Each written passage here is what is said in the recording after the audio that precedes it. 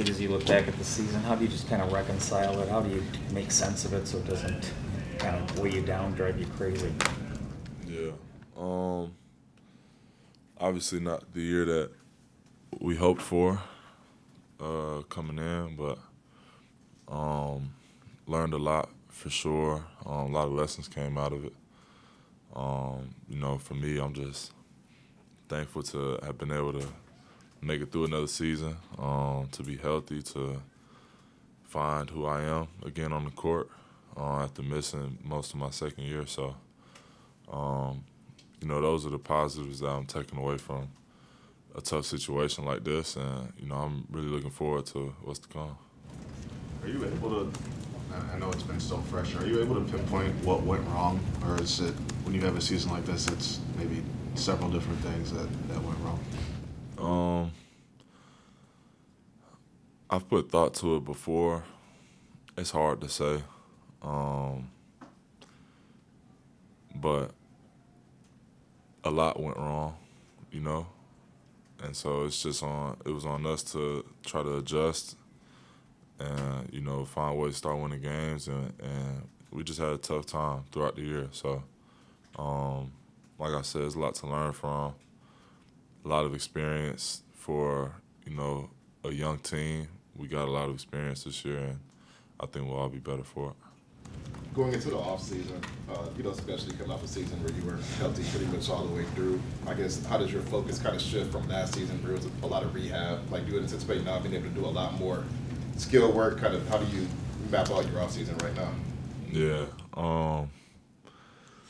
you're right. Now I could get straight into it. I don't have to, try to ramp up from walking to a jog to running like last year. To be able to start the year strong, start the offseason strong is big for me. I want to, continue to stay in shape and stay strong, especially through these playoffs, and work out hard. Maybe like around the finals, I'll take a little bit more time off, and then after that, start to ramp up again for the season. But got a lot of time to, really put myself in a good spot.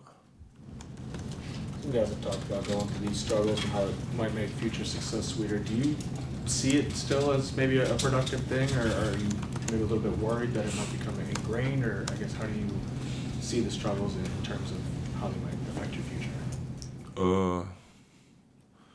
I wouldn't say they were productive in any ways other than, making us a little more resilient, a little bit tougher-minded. What we went through this season is not for the weak, for sure. It's hard. It's hard winning games, but we definitely see how hard it is to lose as many games as we did. So, it's a challenge for us, and I think we're all excited to take on this challenge of finding our way out of this hole that we dug. And we're gonna do it together. We're gonna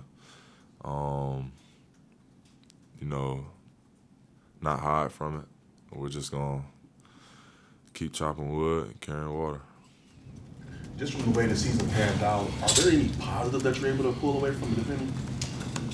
Yeah, I think, one, being blessed to, have completed another NBA season. For me, playing 62 games coming out of, major surgery, coming out of the surgery, not knowing, if I'd be able to get back to myself.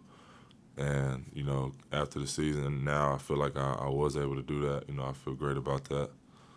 And just for, this young core, the fact that we have an experience like we just had together, I think we're all hungrier and more determined to change that narrative about each other. So, I think those are all positives and things that we could use to our advantage. And, as you go into your off-season program, have there been any aspects of your game that you thought about you want to intentionally go in and improve upon? Yeah, definitely my ball handling,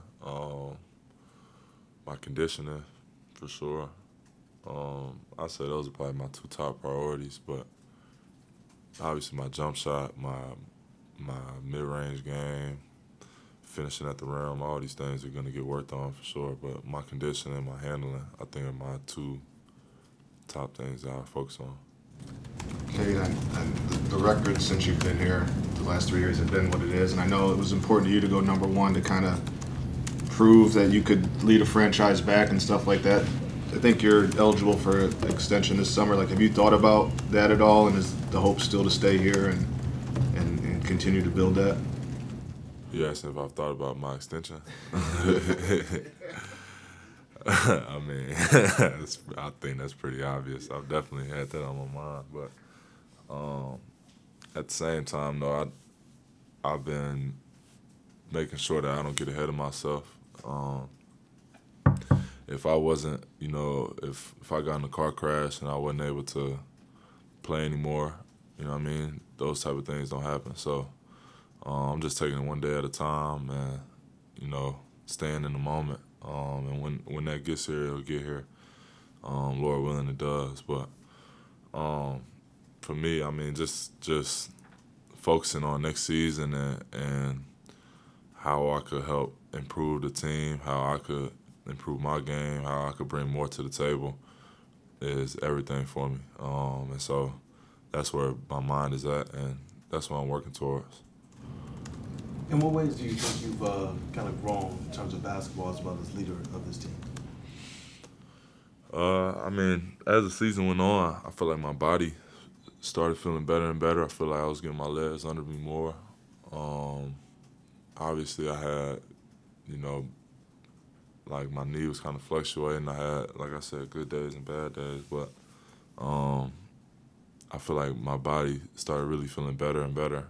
And my game, you know, I was turning the ball over like crazy to start the year. I feel like I settled that down a little bit. My shot, I feel like, you know, I got it back to a good point. But all of these things, man, it's just about consistency and you know, you're only as good as your last game. So I'm excited about this summer. I really am. Excited about being able to get back in the gym and sharpening all my tools. You feel like you learned about your teammates this season and just the day-to-day adversity everybody had to deal with? Yeah. Man, I learned a lot about really everybody that's been here. You really see what you really see what your teammates are made out of. You see what everybody's made out of, coaches, support staff, everybody.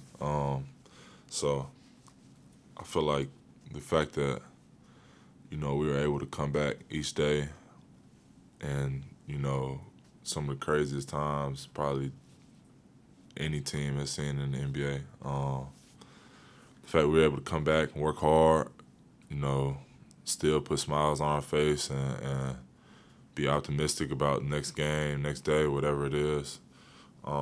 That really helped us get to through the season. I feel like if we had quit, I mean, the season might still be going on right now.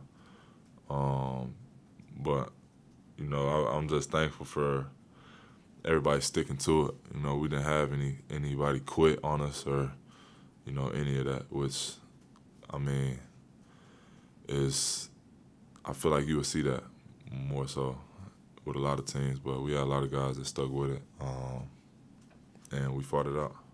Anything you learned about yourself as far as adversity? Yeah, definitely. Kind of the same. I've had adversity in my life, but nothing like this in basketball. So, you know,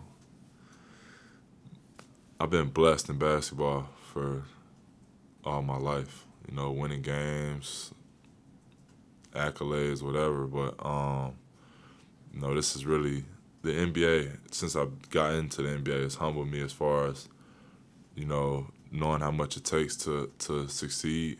And so, you know, I'm learning more and more about myself every day, but I love where I'm at. I love what I do, and I'm excited to change the narrative about not being able to win games.